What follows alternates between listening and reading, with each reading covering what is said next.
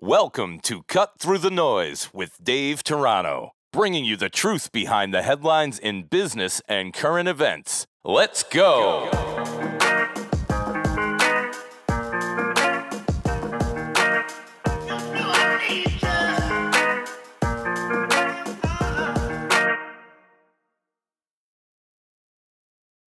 Today's topic is drinking.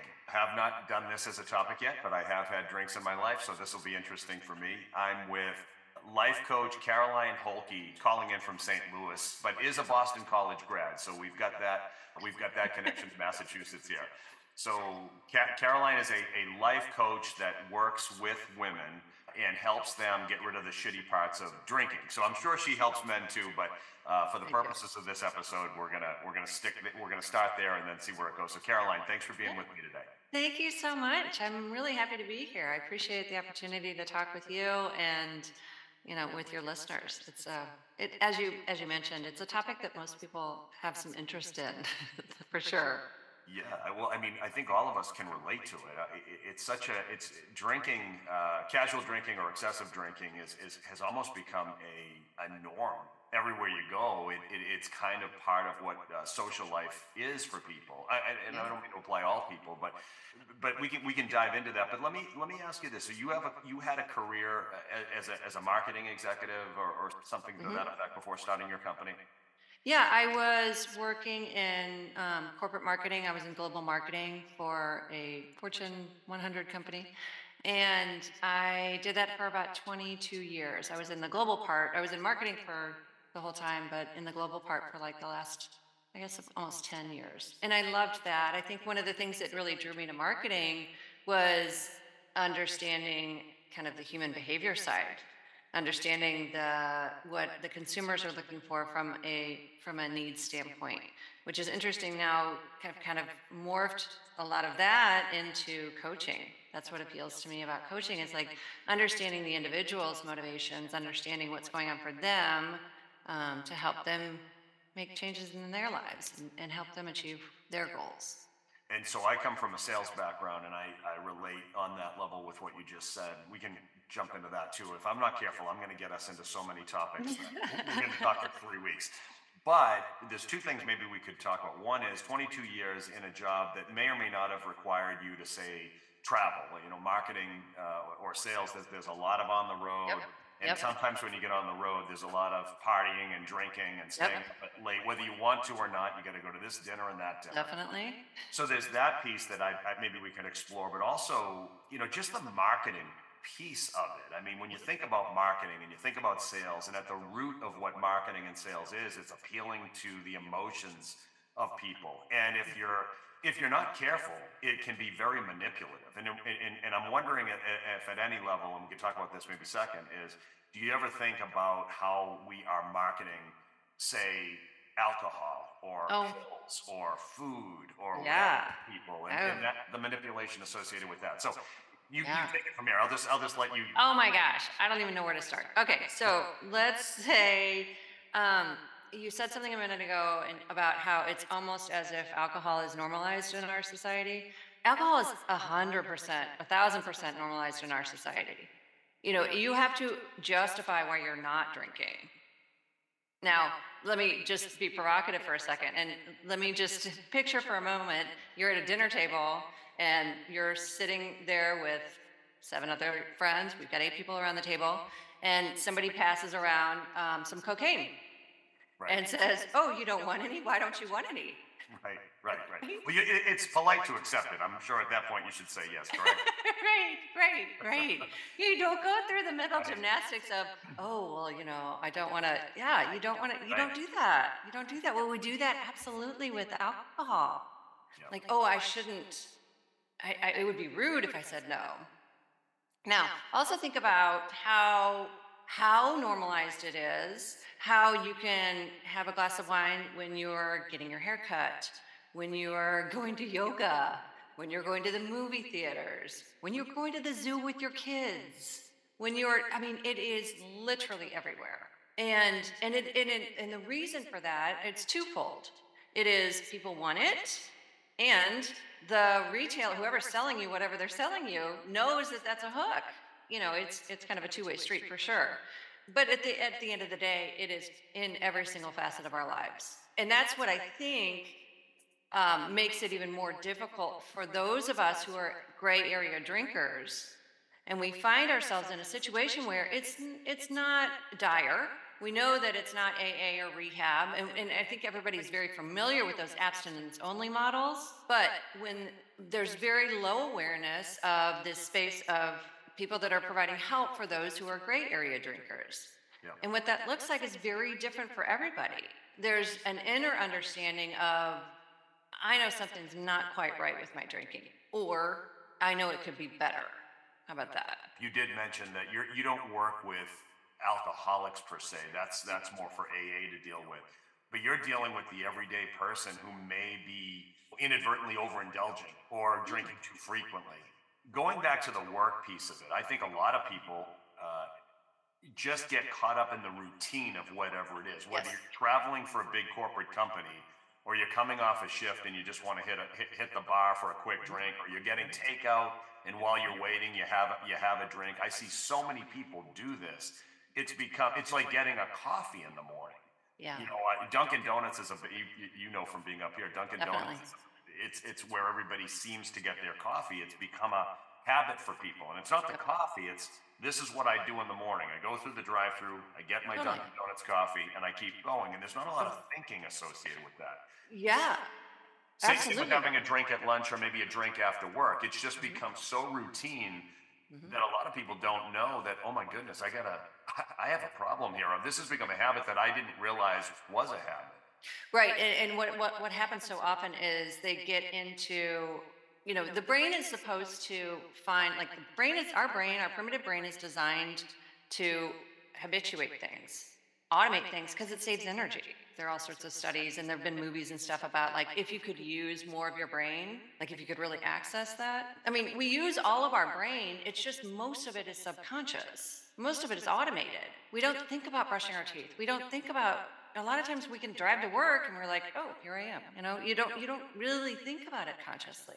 And that doesn't mean that there's anything wrong, but there's so much shame and blame, and there's like this moral aspect to drinking normally, that a lot of times when people are stuck in that habit loop, they're like, they stay hidden. They don't raise their hand and say, I need some help, because again, like, there's low awareness that there is help for people in this space. And B, it's like they don't want to. They don't want to address the shame that comes up with that, because typically the people that I work with type A, high performing women who are like, they're badasses. They're doing really well in their career. They're doing really well in all these areas of their life, and they've figured out how to do all these hard things. And they look at this one and they're like, "Oh, what is going on? Like, I will be able to figure this out. I know I can, but something is happening here that I can't, that I'm stuck." And the problem a lot of times is those same behaviors that help them get ahead in their career, that, like, I'm going to motivate, I'm going to use my negative self-talk in some ways to kind of help me motivate. That does not help over here with drinking, because once that inner mean girl starts kicking in, then hello, we want to escape with the drink. You had some of these experiences yourself as well before you started this company. Yeah, yeah. When did you realize that something's going on here, and how long did it take you to do something about it? Yeah, that's a great question. I mean, I was always a drinker. I started drinking and when I was a teenager. It was very normal when I grew up, and so I'd always kind of considered myself a drinker. That was kind of part of my identity. I realized in my 40s, I would say, there were a couple things that went on that were pretty, momentous in my life. My brother died by suicide. My husband had some heart issues. There were some health issues. And I, like most people, like what we were told, if you look at any movie, anything, it's like, oh, have a drink, make it easier. This is what you do. And and so I did that, and and then I realized that it was like, it was showing up in ways that I didn't like. Meaning, what that looked like for me was waking up in the middle of the night at about 3 o'clock in the morning, thinking, I've got a headache. I am, not feeling great. My mind was racing with, "Ah, I shouldn't have had that extra glass. Or did I say something that I shouldn't have said? Or even just silly, like, what happened at the end of that show last night?" And then the next day, it was just feeling groggy. It was just knowing that I wasn't running at 100%. I felt like I was driving with the emergency brake on. So still performing at work and advancing, and everything was fine, but I wasn't fine. I knew I could be better. And so I found a coach who helped me, and I thought that, I know it was so life changing for me that I decided that I wanted to do it for other people. You're not teaching people not to drink. You're just teaching people to drink more responsibly. Yeah, no, the way that I say it is that I'm not the boss. I'm not an oracle. I don't know what somebody should be doing, and quite frankly, if somebody tells you that, then I would kind of pause there. But Yeah. what I do is I help my clients really get to what's right for them. I spoke with a client who I worked with last year, and she now is drinking.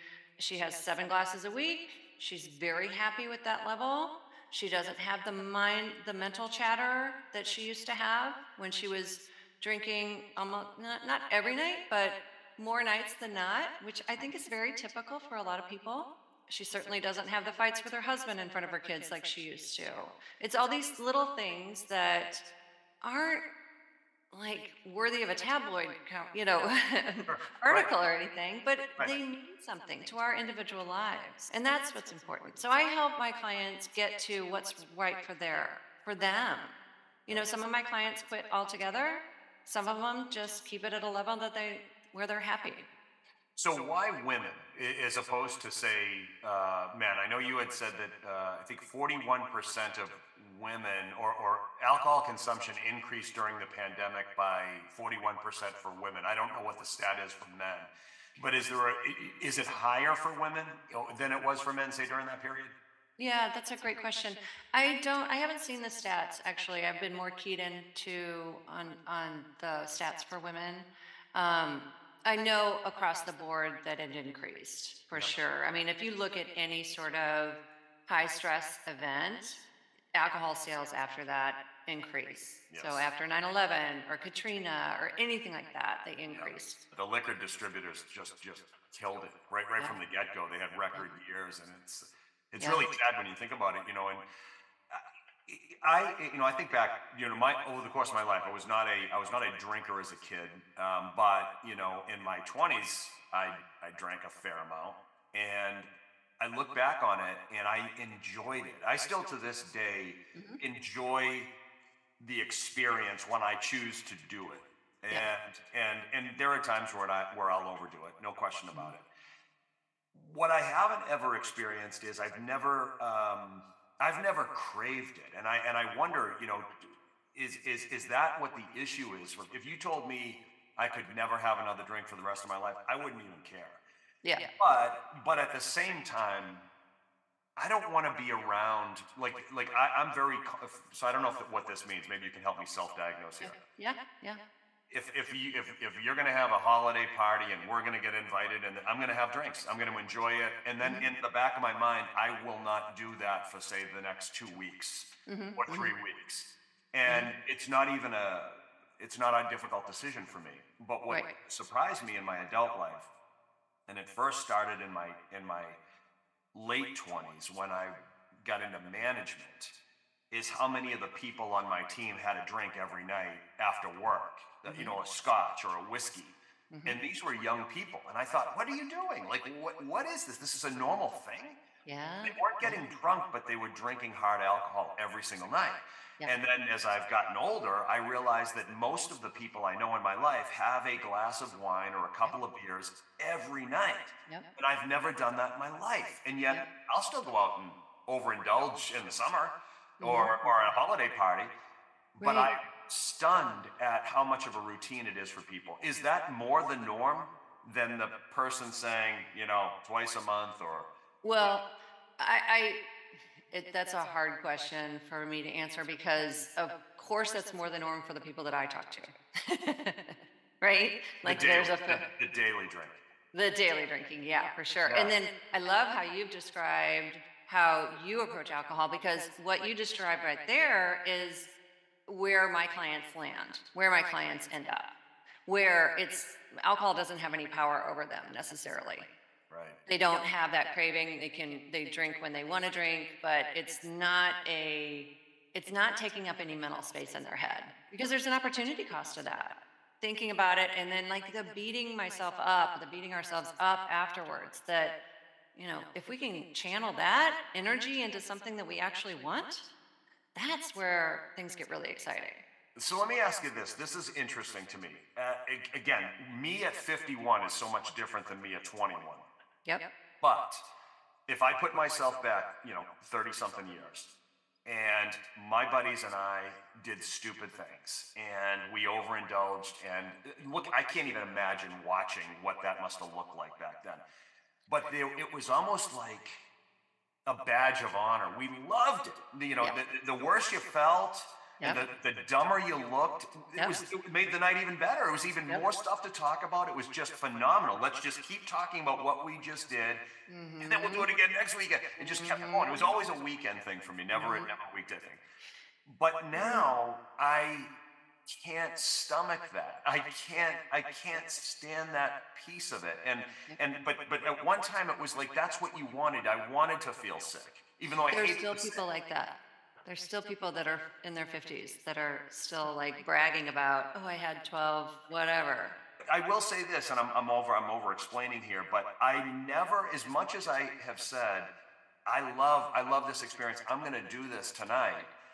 I have never had a drink in my life where I have felt better for it the next day. I have never Oh, yeah, felt better, whether I've absolutely. had one or five or 10 or what, I've never felt better for it. So, And I'm glad you brought that up because what you're describing of your experience is what my clients will feel like on the other side after we've worked together. yeah, And and one of the questions that I talk to my clients about is what is going to make you feel good afterwards? Because in the moment when you're having that craving, when it's 5 o'clock or 6 o'clock or whatever it is, and it is your primitive brain thinks it's time to drink, then there is some discomfort in sitting with that urge. So I use the example. I use my my cat's not sitting here, but during COVID, Ernie, our cat, is he a he drinker, by the he's not a drinker, but way? he's a big snacker. Um, and we had typically given him a treat after dinner, right?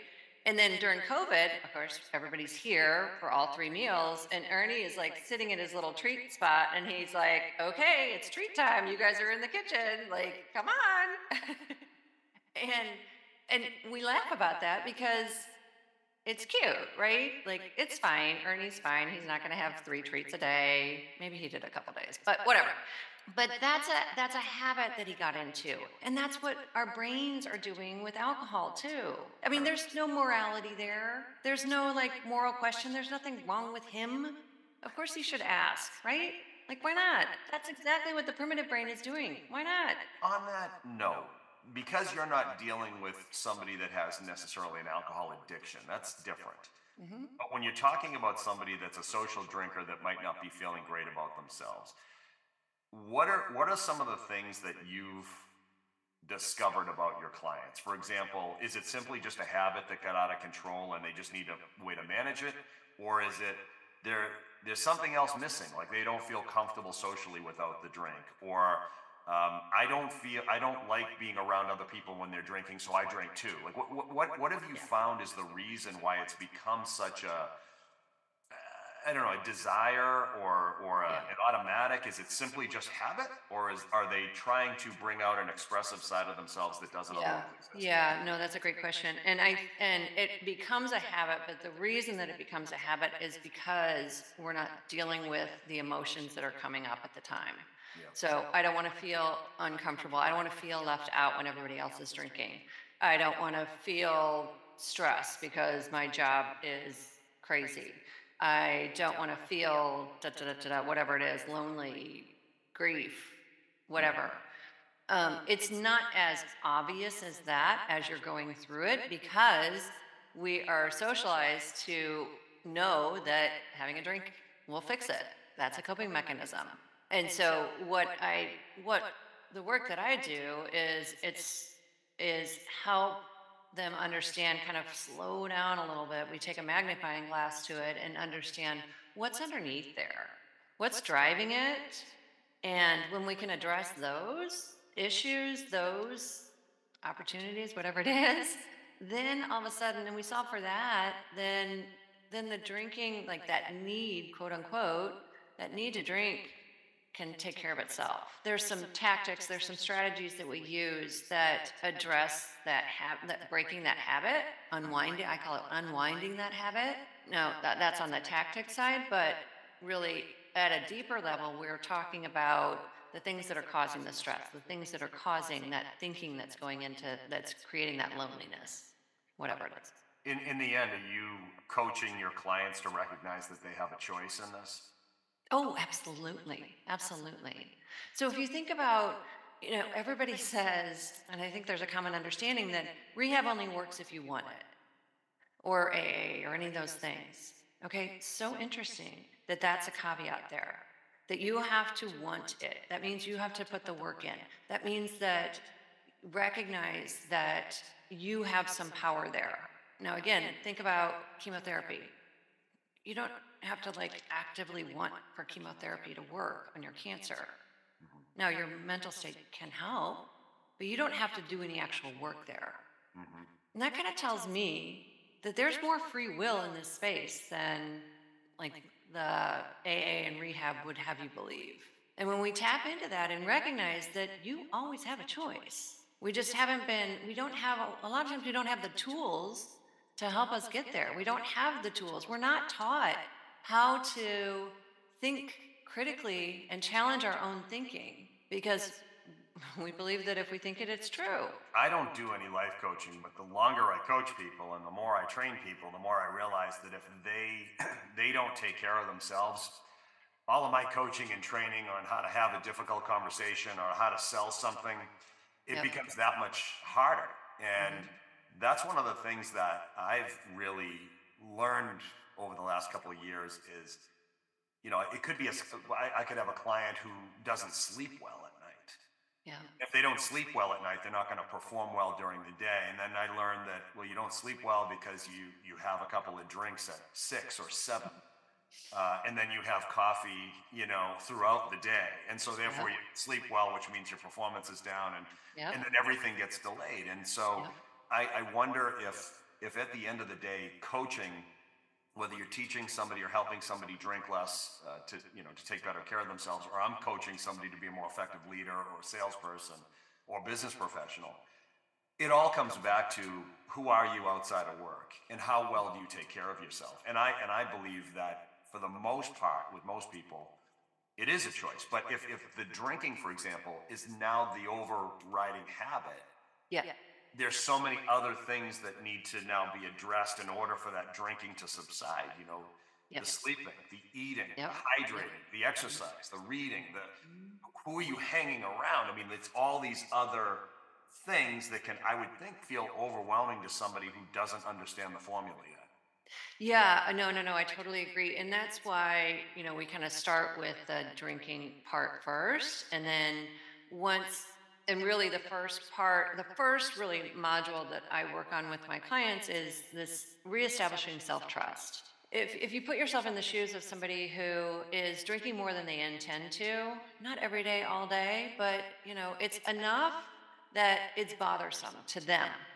And it may not even be noticeable to anybody else, but it's bothersome to them. So they are, again, put yourself in their shoes, and there's a lot of judgy thoughts about I shouldn't have done that. I should be able to figure this out too, because remember, I'm very successful in my career and my family and all this kind of stuff. My house looks beautiful. Hmm. Um, so why haven't I figured this out? And so they don't trust. It's like they don't trust themselves to do it. They haven't figured it out, and so that first part is really reestablishing self-trust, because at the end of the day, I mean, you bring up such a great point. At the end of the day, it's like having that relationship with self is so critical. And a lot of times my clients have been, when people come to me, that has been, that is in not in good shape necessarily. And I know that that's pretty much the norm, because our relationship with alcohol is often a reflection of our relationship with ourselves. And so if that's kind of off kilter, that indicates that our relationship with ourselves is off kilter as well. And reestablishing that, like, if I were to go out and my marketing message is like self love and da da da, a lot of people would be like, that's not for me. And so that's why I specifically target women who are drinking more than they intend and know that it could be better and want a little help to figure that out. I could teach myself how to play that guitar that's upstairs that is gathering some dust, but I haven't. And I know that if I really wanted to do that, then I could hire a coach, I could hire a teacher, I could sign up for a course. That will help me get there further faster. And my guitar's sitting in my closet too, by the way. It's been there for about, no lie, it's been there about 3.5 years, and I still Yeah. haven't done that.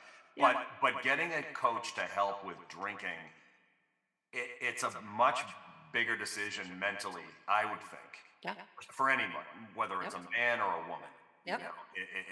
It's got to be a harder because now you're looking in the mirror and you're deciding to confront something that most of your friends are going to look at you and say, "Are you kidding me? Stop freaking feeling bad for yourself and grab a drink and sit down and let's have a glass of wine or let's have a beer." I mean, there are people out there that are trying to confront something that everyone around them is saying, "That's ridiculous." Hey, good luck with your life, coach.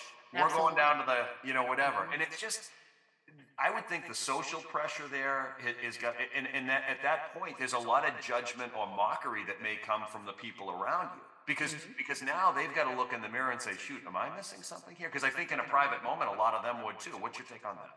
Right, right, right. No, I totally agree. I totally agree.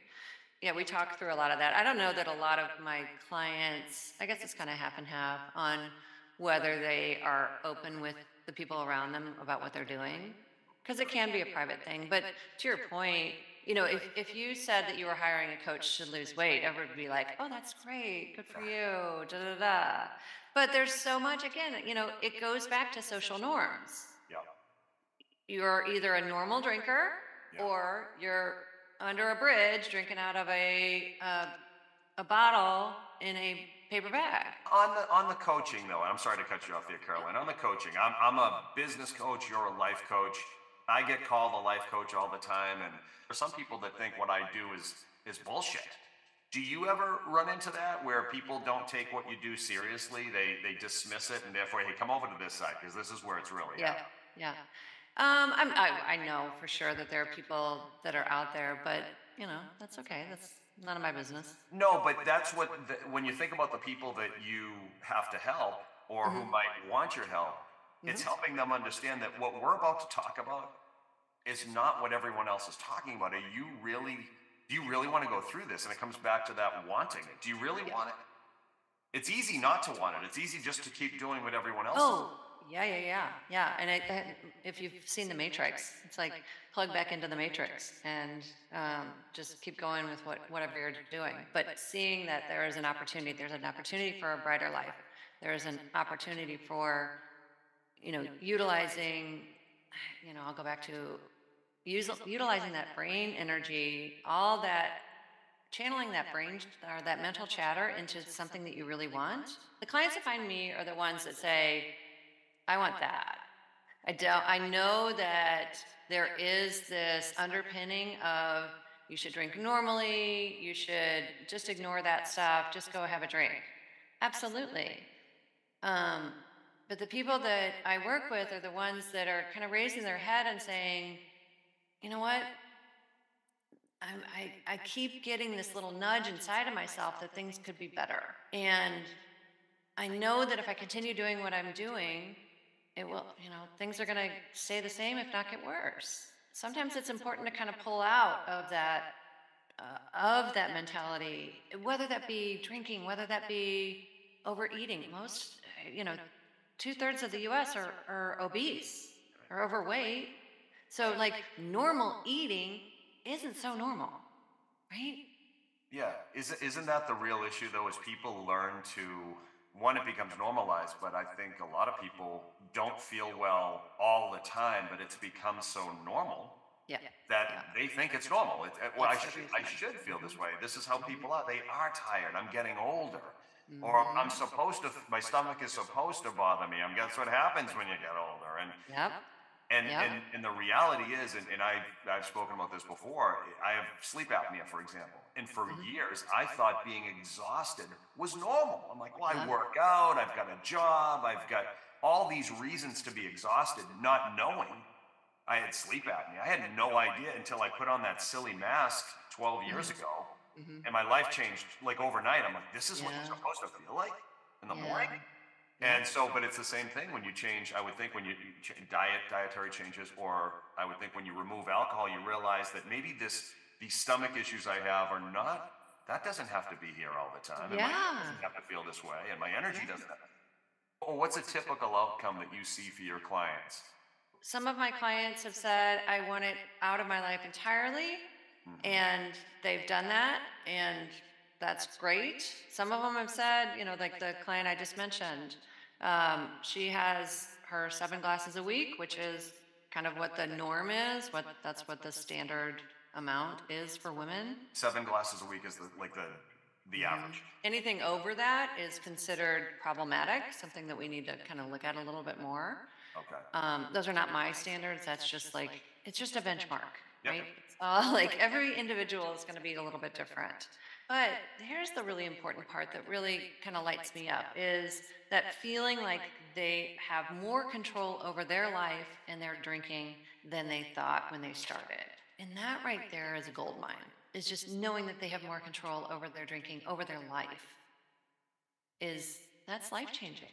And control from the perspective of maybe saying no but staying in the moment, or choosing not Yeah, to go out two yeah, nights in a row. yeah. Could be different things, Yeah, right? like I used this example a while ago. I actually had my BC reunion, so I flew up to Boston, and somebody said, "Well, isn't that going to be weird for you to not be drinking or whatever?" And I was like, I mean, I'm not going to Boston for the Bud Light, right? I'm not going there for the Bud Light. I'm going there for the people, and that's the experience that I was able to have, and I was much more connected to people. Well, obviously, we're all older and all that kind of stuff than I was when we were actually in school and everybody's getting wasted. I Yeah. remember all the conversations. Like Yeah. it was great. It was great. And at the end of the day, yes, there are some people that care what's in your glass. But what matters at the end of the day is what do you care about? Do you care what's in your glass or do you care about the people that you're with? And let's focus on that. Yeah, the people piece. There was Yeah. a question you had given me. Do you still have fun when you drink less? And I think that's kind of what you're tying into Yeah. right now. Are you Yeah. there for the people? Are you interested in them? Are you asking them questions? Yep. Are there other things that you could learn to enjoy about the experience than just the temporary feeling of the booze? Right, right. And like if you need a drink in order to deal with the environment wherever you are, then let's talk about that. Let's talk about why are you going? Like if that's the only way you can deal with it, then maybe we should have another conversation. It's a good one to have right when the holidays are coming up, isn't it? Well, yeah, I think the timing of this is fantastic. Hmm. So, what's some advice you would give to somebody? We just came back from a holiday party on Friday night, and I had a great time, but it was managed. It was managed, but I still didn't feel great on Saturday morning. Even though I was like, I'm a little tired today. I still got up, we did our thing, but I was a little bit tired. What advice do you give to people as they're either in the throes of it, or they're about to be in the throes of it? Yeah, yeah. So, in preparing for a social event, I think first and foremost, it's really important to go through, like, think about how you want it to go. Hmm. Imagine how many drinks you want to have or not, what you want those to be. But take a minute just for yourself and just kind of center and think, okay. I'm going to so and so's house for the holiday party. No, here's the reality. For the most part, we know kind of how it's going to go. We know who's going to be there. We probably know what's going to be served. We know a lot of what people are going to be talking about because a lot of our lives is kind of rinse and repeat. Mhm. So if you take a minute and just kind of think about that, kind of take yourself to that place and say, I don't want to have, I don't want to drink a bottle of wine like I did last year. I want to have one glass. I want to have no glasses. I want to have two glasses, whatever that is. Okay, so that's what I want to do. That's my intent. How am I going to make that happen for myself? What am I going to need to be feeling, thinking and feeling in order to achieve that? That's one piece. Like kind of settle into that. Like, okay, I want to feel connected to the people, or I want to be curious about the people. I want to like ask them questions.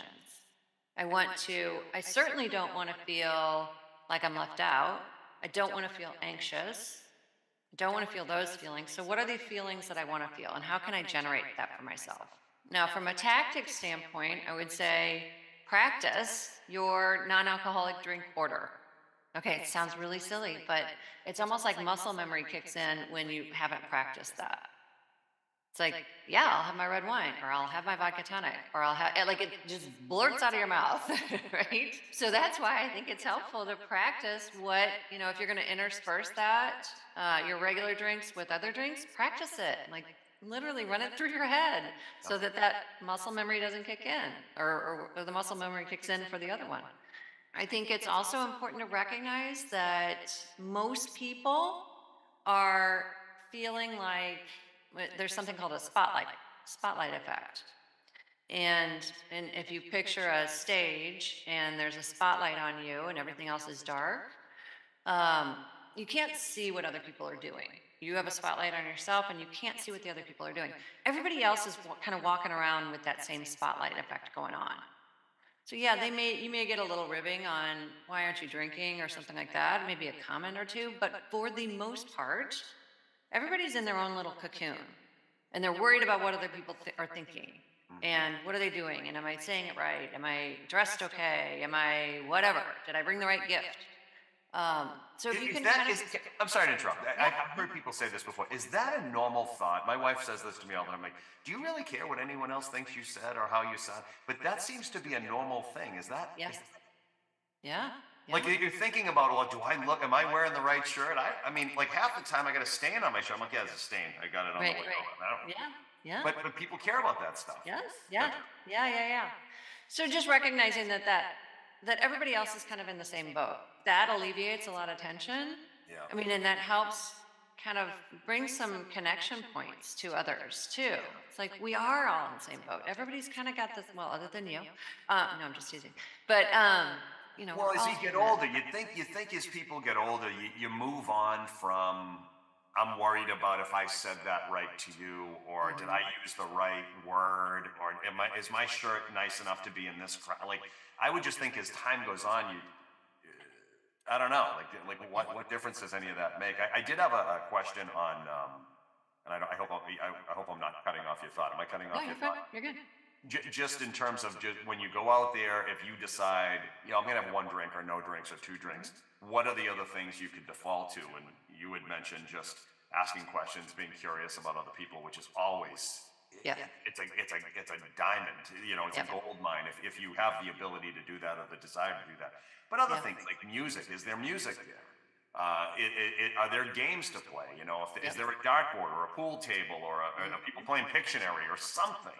Yeah. There's all Yeah. sorts of other things that can create awesome distractions where the night can be fun and it's funny, Yep. and you're not focused on the glass. It doesn't Yep. even matter. No one's noticing it. But I always think about that. If I'm invited somewhere, if I invite somebody here, are there other things for people to do, or is it Mhm. just sitting around this damn table or this And damn bar? I want to know that there's a dartboard, there's cornhole, there's music. Go play. yeah. There's Yeah. something. Food. There's food. Food. So Absolutely. so you That's such a great concentrating on that point. stuff? Yeah, no, no, that's such a great point. And because a lot of people have this belief that drinking is fun. But if we took a camera and looked at the activities, It's typically people sitting around a table or sitting on the couches and there or maybe standing up even, but there's not if you just had a camera and didn't have the sound on or anything, it doesn't look like that much fun, No, it's terrible. right? It's terrible to watch. To your point, it's really helpful to yeah find some other activity. And if it's not there, maybe you can instigate it. Maybe you can bring that up. So that's a really fun thing to do for sure. What was your other question? Just like just defaults, like when you go there, rather than focus on how you look and what you're going to say and how many drinks, which is important, I guess, but also, are there distractions there? Are you inviting somebody to a place that has these other alternatives, Hmm. or are you going to a place where there's other alternatives? There are distractions. There's something going on in the background. There's a game to play. There's a, song on the radio, like something that's going to take you away from focusing on the drink itself. Yeah. So that was really all I was saying is are there strategic ways to make sure that you're putting yourself in a position where it's not all about the drink? Right. And also notice too, just in that conversation, the focus is shifted from internal, like with that spotlight on, like, am I doing it right, to external, like, what else can I be doing? Who Right. can I be talking to? And that is the point. That is why we get together with other people. Yeah. Well, as a coach, and I've just gotten this way over the years, is I'm concerned about how many people, and I kind of made that comment to you earlier in jest, because there are so many people out there that are only concerned about how they look and how they feel. Hmm. And it's the epitome, and this is gonna come across as judgmental, but it's true in a lot of ways that I'm selfish. Is I need to know that I look good and sound good and to you. And Mm. if my concern is all about how I look and how I feel, and do you think I'm smart and do you think I'm funny, and then how do I pay attention to you? Mm. Yeah, I would actually, if I could tweak that a little bit, I would say it's insecurity versus selfish. Okay. And it's coming from a very different energy than like me. It's coming from, and again, it's kind of everybody's going to be a little bit different, but it's not from a desire to not want to connect. It's not having those skills to be able to do that. Does that go back to choice though? When you're talking to a client, you say, you do realize what you're depriving the other people of, which is you. Your Mm. worrying or your insecurity about this or that is taking this. You're losing an opportunity to Yeah. connect with them and Yeah. give them something of you. Yeah. Yeah. And so if it there's no question it's insecurity, but if the insecurity lasts for years and years and years, ultimately it's I focused so much on me that you never got to know me because I was too worried about what you thought of me. Yeah, and even giving of self to the other person, Yeah. it's really helpful. What Um, haven't I asked you? What haven't I asked you? I've been cutting you off for the last 45 minutes or so. it's always so fun to talk to people because I think this is a topic that most people can relate to. I mean, as we said, our society normalizes drinking, and it's like it is part of our everyday life. It's like we're like fish in water, so we see it everywhere. Right. One thing I just wanted to comment on was I noticed that when I really cut back on my drinking in a work situation, so I would go to cocktail parties and have my club soda and lime or whatever. And I noticed what was so interesting is after I got over this idea that people really cared what was in my glass, which, in the beginning, some people did, but that was fine. What I noticed though is it's actually a superpower because, or it certainly was for me, is because as people drink more, they get a little sloppy, they get like less sharp, Yeah. and here I am. I'm like, oh, yeah, I can connect the dots pretty quickly. And everybody's like, oh, she's really smart. I'm like, yeah, I am. I have an advantage right here. So, which I think is really interesting, particularly for your audience. It's like, it, I'm a coach, so I'm helping my clients kind of see a different perspective. So when Yeah. we see it from the perspective of this is an advantage Yeah. to drink less, Yeah. everybody's like, wait a minute, you're crazy. But then, okay, there's some logic there. I get that. I can see how that could work. Yeah. So just wanted to throw that in No, as we're talking about like business situations. No, it's true. It's true. You know, early days in business, at 25, 26, 27, going to the holiday party was, we're going to rip it up. And I didn't care what anyone thought. I didn't care how loud I was or how sweaty I was on the dance floor. I didn't care. It was just so. And if somebody played that video, those videos to me today, I think I just want to crawl under a rock and move to a Yeah. different planet. And Thank God we don't have social media, right? oh my goodness, oh my goodness. But you know, I agree with you. You know, when you more measured about it, you know, when you finally recognize, you know, that might not be, and it's not how you look. It's just I don't feel right. And then you realize if somebody ever shows you a picture, oh my goodness, I can't believe that was me. Yeah, you might look a little smarter if you just, you know, hedge back a little bit.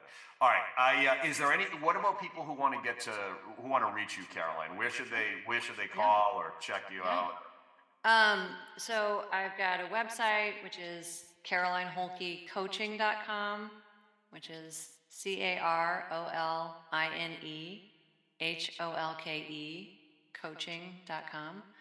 I will also mention that I've got a free stopover drinking course that's on my website, and I will give you a link if you want to include that. Yes. I will make it, I just want to put a plug in here for this because it's not a stop drinking class. It's a stop over drinking. Right. And when I first heard this language, I was like, ding, ding, ding. That's exactly what I want. I don't want to quit drinking entirely. I just want that, I want to get rid of that overing part. That's a feeling. And so this is just a bare bones kind of fundamentals, and it's an email course. So you don't have to show up at a certain time or anything like that. And it's in your email box. So a lot of people I've gotten some great feedback on that course, and now that's been helpful for them. So Yeah, I really enjoyed this conversation because it's too. part of all of our lives. Yeah. I don't know anybody in my life that isn't thinking about this to some extent, and some have made the adjustments and some haven't. You know, I'd love for alcohol just to be something that people can enjoy at times and say no to more times than not. We'll see. We got a lot of Yeah. marketing against us there. A lot of marketing against us. Yeah, actually, one last thing too, just because I think it's fascinating, is that the alcohol industry actually has a bigger ad spend than any other category in the U.S.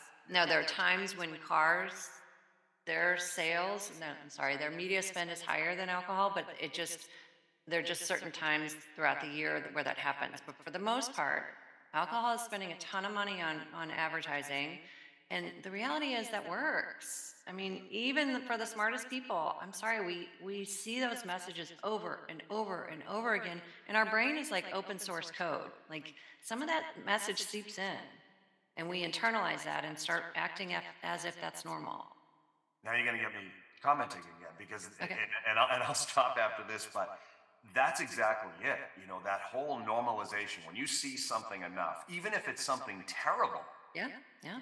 You know, you could watch crime shows all the time, and all of a sudden it normalizes crime or hate speech. If you listen to it all the time, it doesn't mean you'll necessarily believe it, but it's normalized in you. Yep. Same with all this stuff, and that's where I get crazy inside around what it is that we're selling to people and marketing to people. People, for the most part, are so naive. They have no idea how easily manipulated. We're all easily manipulated if we're not aware.